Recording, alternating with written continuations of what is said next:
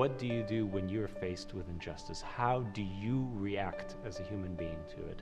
And that is what Dr. King's message was in that letter from the Birmingham jail. I found a small act of courage, and for me that means that we can all do something in the face of injustice, and that makes up the tapestry of this work. It's a big work, but it's a work that takes us from one place to another, and at the same time is attempting to be more universal in nature. It's attempting to be about something more than one isolated thing that happened 50 years ago, but about a call to action.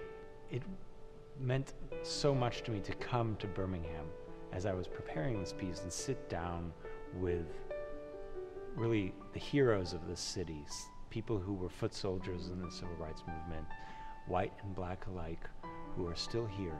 So it will be a moment of reflection. It will be a time to think about our past and our present and our future. Each of us has it in ourselves to make a small, courageous gesture that together, if we all do it, will lead to revolution. My name is Yotam Haber. I've written A More Convenient Season for the Alys Center and the Alabama Symphony Orchestra. I'm very proud to be a part of Hope Takes a Stage.